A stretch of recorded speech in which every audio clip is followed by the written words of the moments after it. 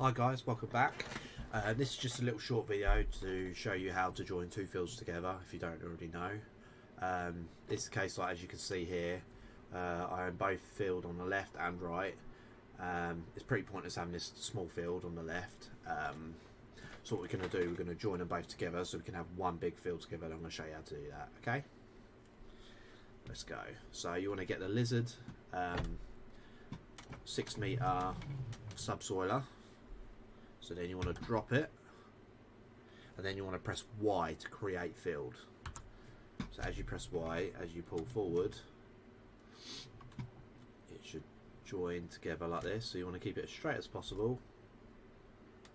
Lovely, there we go. So then you want to lift it up, because if you don't lift it up as you back up, you'll keep creating a field over here.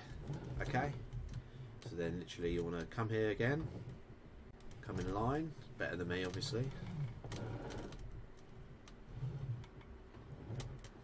Drop it as it's still creating, and you drive up here. After you've done this, it might be wise to either, whatever you want to do, whatever you want to plant, cultivate it all, and then lime it. So then it won't just be this one strip that needs it at a certain time. The whole field will need liming together at the same time. So be wise to do that before you seed, and then yeah, you can seed whatever you like.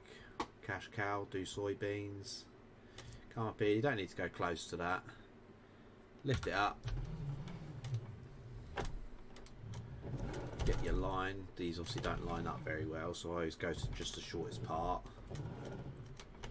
You can, if you want to, drive down the whole strip, so you get line up as best you can. Press V if you're on mouse and keyboard, straight as you can, drag it across. There we are. V again, lift it up, then just do your last strip down here.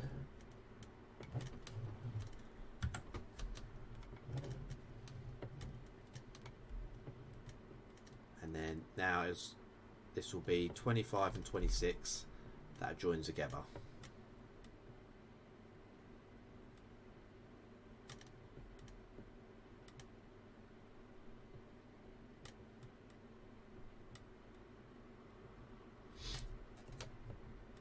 And then you have both these, and you can plant, it'll be one plant, you know, one crop for this field.